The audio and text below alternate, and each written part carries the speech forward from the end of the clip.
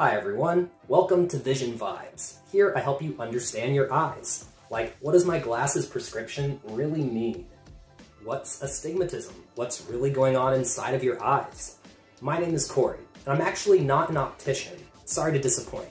I'm an optical engineer, which has to do with using lenses, prisms, mirrors, and other kinds of cool technology to make light do really interesting things. This works in everything from medical devices to self-driving cars to using crazy strong lasers to cut and weld things. This background in engineering and physics lets me approach ophthalmic concepts from a bit of a different perspective.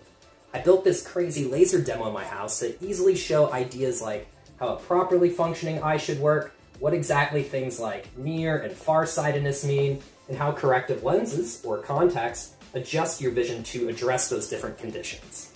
Please let me know down in the comments if there's a specific eye-related topic you'd like me to talk about. Thanks.